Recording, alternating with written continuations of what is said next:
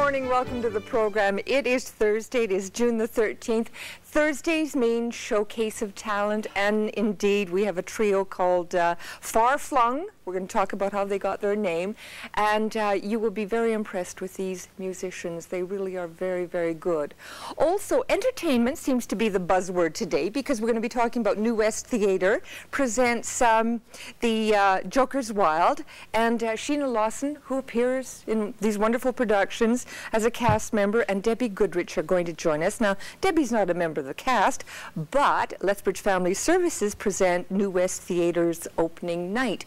So we'll talk about where that money goes. We'll be back after this commercial break. Don't go away.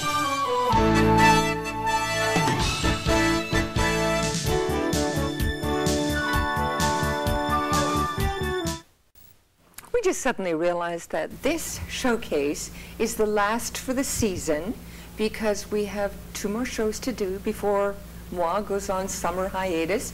And but what a nice way of wrapping up this whole showcase concept with this kind of talent. Joining me, we have Stuart Bardsley and Dennis Kamitomo, who are actually 2 members of a trio, and the third is Bryan Bradfield. Yeah, Bryan Bradford. This is called Flung. Now, the name, how did it come about? Well, Bryan and I were out going to play at the Bluegrass and Country Music Association, and they asked us what our name was, and we didn't have one at that time, and so I just off the top of my head said Flung, and it kind of stuck from there. And then we asked Dennis to join us, and that's how the trio was formed. So where have you performed, Dennis? Oh gosh, I really haven't played a lot, and prior to me getting together with Bryan and Stuart, I hadn't really performed at all. And since then we've done a few open stages, and of course opening for Valdi was by far the most exciting. That's great stuff. Now, do you find that you get a comfort zone on stage? I mean, they told me they had to really talk you into coming, even being a part of the group. And they did. Yes. Okay, now have you reached that comfort zone on stage yet? I think it's getting a lot easier. I think the more you perform, the easier it does get. Right. So it actually feels really good. It's quite exciting.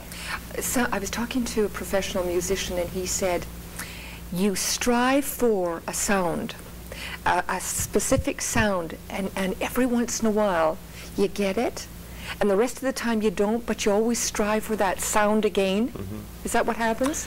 I think so, yeah. I think more than anything else, it's kind of an evolution. As a player, it takes time to play with other people and get in time with them and actually gel with them, and I think that's kind of what's happened with us, is it's been something that's evolved over time.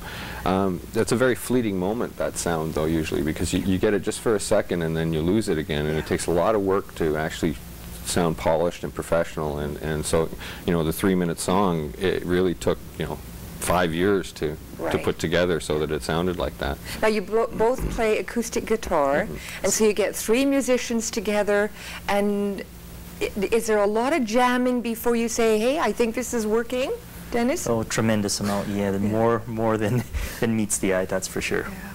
Yeah. The Valdi, as you mentioned, had to be one of those, we're doing what? I mean, this is good stuff. Mm-hmm. Do you find that one door opens and then another 2 start to sort of do that?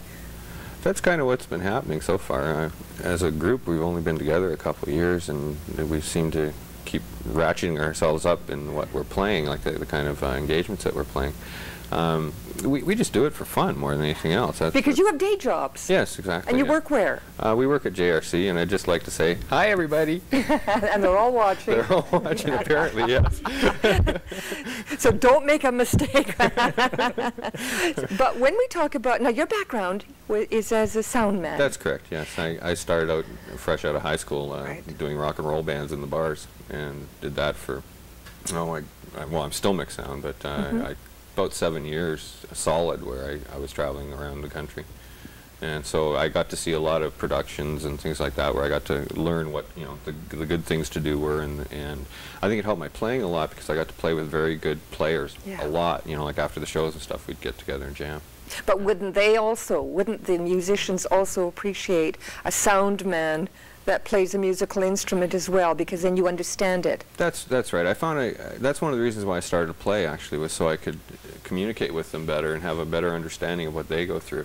And I never realized how easy it was to stand at the back of the room behind a mixing board and be anonymous. It's a lot easier than it is to get up on stage and I guess basically bare your soul to whoever's standing out in front of you. Yeah. And you hope to God that they like what you do. And if you make a mistake, you can cover it up. Yeah. Well, that's but that's a good musician. If in fact mistakes are made that you can sort of cover and no one knows except you. The song, the piece of music that you're going to play. Talk about that, Dennis. What is it? Well, actually, we should direct that to Stuart. Okay, Stuart. This is one of his Did you write this? Yes, I did actually. Did you? I wrote it about 15 years ago. I wrote it for my wife to my wife. She wasn't my wife at that point. We actually had met and spent 2 weeks together. But I just kind of sat down one night and wrote it. And when I finished it, I called her up long distance back to Ontario and played it to her over the phone. And you romantic devil, you. It's a song that's kind of evolved. I don't know exactly how to explain the lyrics because they just kind of came to me as, you know, kind of describing relationships, I guess. What's the song called? It's called You and I. Well, let's go to it. You and I. And it's performed by the trio, Far Flung. Here we go. Prueggers Music Showcase of Talent is pleased to present Far Flung.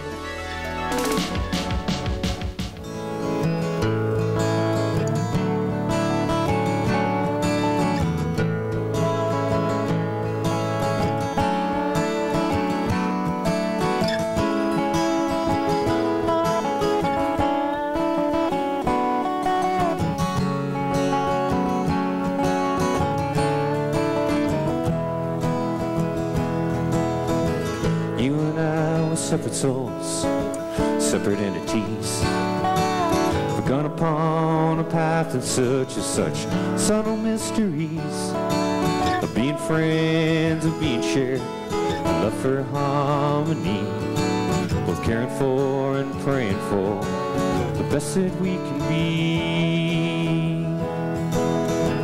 You and I were so new to this, you know, I've never truly seen just how far we can go with a love that's totally free of all that earthly bounded intent that might feel our daily need to be anchored to forever.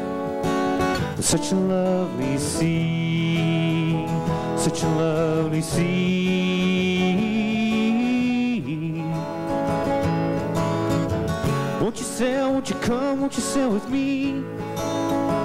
Bright, clear blue sea.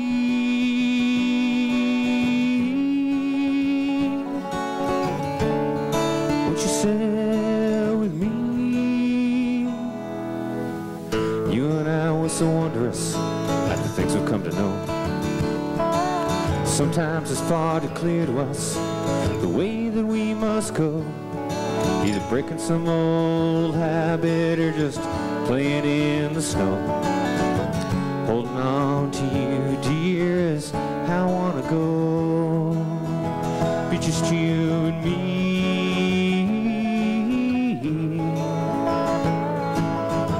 Sailing on the bright, clear blue sea. Won't you sail with me?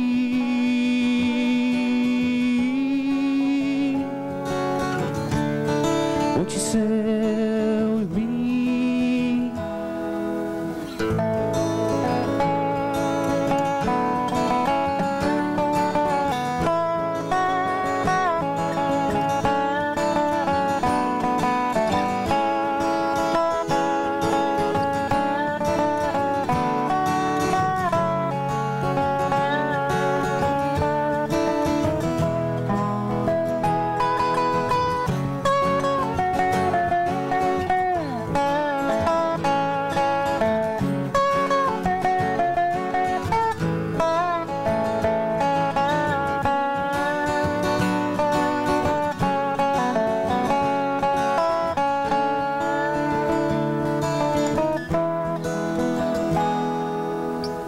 Nearly 15 years have come and gone. We've weathered a gale or two. Had a child, smiled for miles, learned a bit about solitude. And even though it's been stormy, there's still all the love we've found. The best times are yet arising, on the risings yet unfound. Won't you sail with me on the bright, clear blue sea? Won't you sail with me?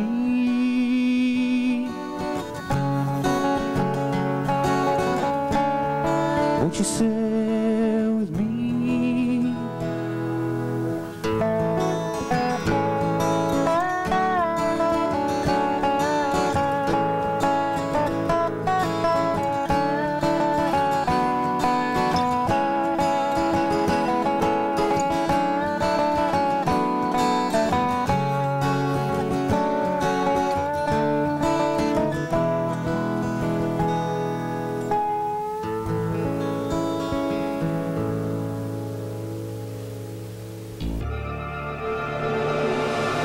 This showcase of talent has been brought to you by Prueggers Music, the sound decision. Bravo. The sounds of Far Flung. We were looking at that shot that of Bryan's guitar, and you were saying he made that guitar? Yeah, he assembled it out of different parts. I believe he actually found that body in a barn and kind of nursed it back to health and put the resonator in it. That's what that silver metal thing is. It looks like a little hubcap there. Kind of, yeah. And of course, Bryan Bradfield is the third of the trio, Far Flung. I know good things are going to happen with you guys. I know that instinctively. What's the plans down the road? Album? You're laughing. Don't laugh. Go with it. No? Well, like I said, we kind of do it for fun, you know. Like we've done some recording. A friend of mine has a movie sound card, and he does movies, and so location found for movies, and I helped him build the cart. And he came down one day and to Lethbridge, he's out of Calgary, and he actually recorded us in our living room, and so we called that Far Flung 1, right? That's a start. Exactly. I don't know. I think I would like to. You know, it's something we do, I think, because we have to.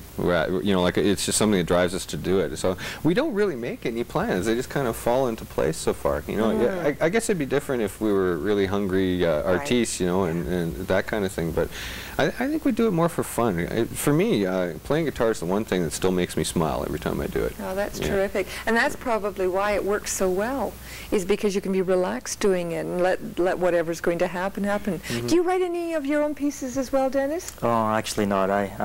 I've only been playing for a few years, and I owe a lot to both Stuart and Bryan for really helping me along. It's been really fun. He's not being truthful. I don't think so either. He's written, he writes very well. He doesn't write lyrics much, but I'm going to present you with the tape, and as I say, a lot of people are using that for audition tapes. And here's 3 T-shirts of Showcase of Talent. We'd like to pass those along. Give one to Bryan. Thank you. And I wish you well, and I thank you for sort of tying up the last of the Showcase of Talent shows, and I couldn't thought of anyone better to have on the program. Thank you so much. Thank you for having us here. And good luck. It's our pleasure. Thanks.